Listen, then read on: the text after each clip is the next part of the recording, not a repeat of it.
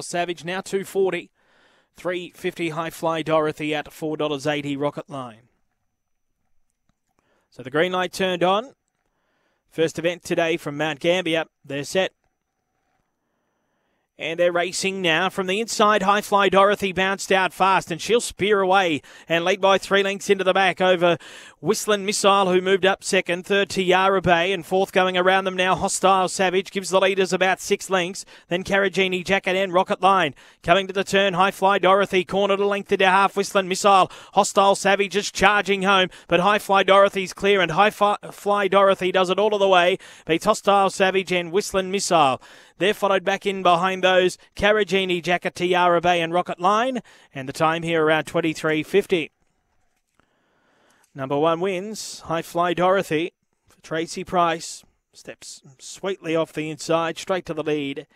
And that was the key and the winning move from High Fly Dorothy. Hostile Savage was slow out, had to do a lot of chasing, but made up a stack of ground.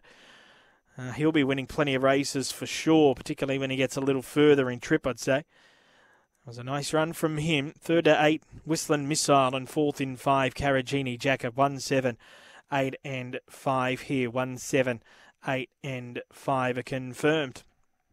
So 1, 7, 8, 5. High Fly Dorothy is a white and black pitch May 18 by Peter Rocket out of Headline. It's raced by Luke Diegman and Tracy Price, the winning trainer. Scores by 1 3/4, 1 1/4.